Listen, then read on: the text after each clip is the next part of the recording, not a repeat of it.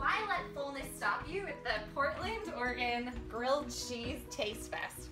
This is the Grilled Cheese Grill, and what I got is a choose your own adventure grilled cheese sandwich. I made mine with the new Cascadia gluten-free bread, which is their gluten-free option, pesto, their homemade basil pesto, tomato, and mozzarella. So I'm gonna take my first bite in here in this awesome experience, going back like a kid with your grilled cheese in a school bus. Here we go. Whoa.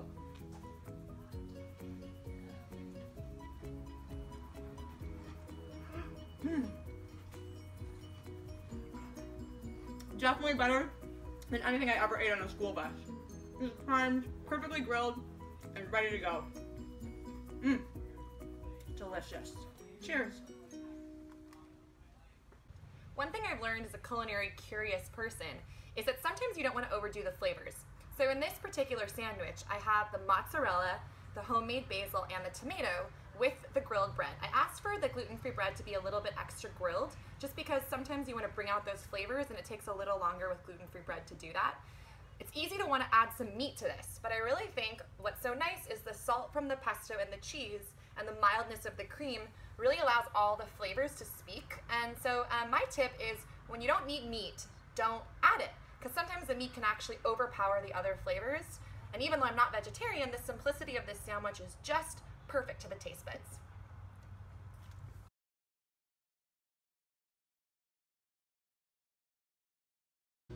It looks like a quiet little place here, but really it packs a punch.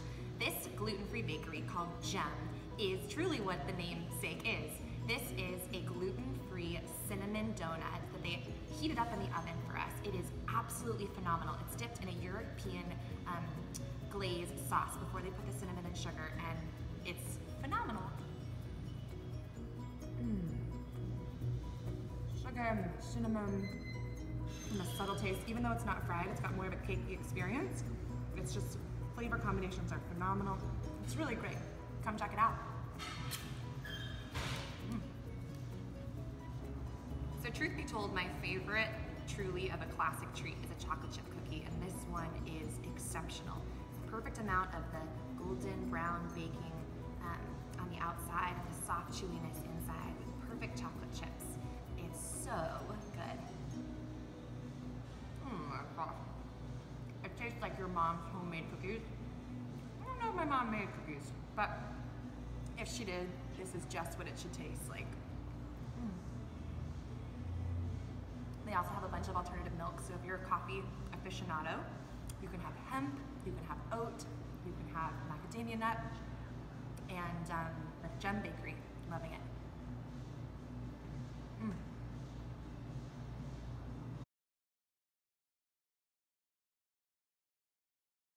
Yes!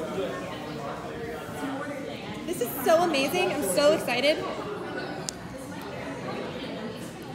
It's gonna be what? Yeah, I'm fine with that. Holy cow, as they say. Should we top it up with almonds at the end, maybe? Just like a couple almonds? I feel like just, why not? What is that stuff called? That's fluff. I'm gonna take off my jacket just to get more. No, it'll be too cold. Yes. It's all up. No, you know what? Almonds are gonna be overkill. No almonds. But I just love you in general. Thank you. Okay, I'm here at Ruby Jewel with my amazing friends, and we're here with our final, before we leave Portland, epic ice cream sandwich. Inside we have a coffee caramel ice cream and vanilla bean, which is extraordinary. I hate when people say that vanilla's simple. And we have sprinkles, caramel, and fluff. Should we say hi to our happy, amazing, helpful friends?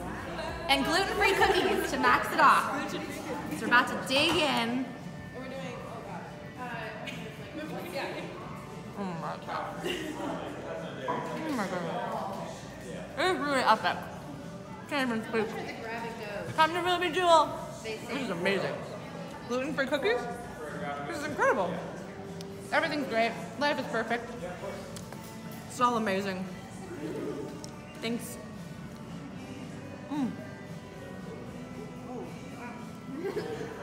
Amazing.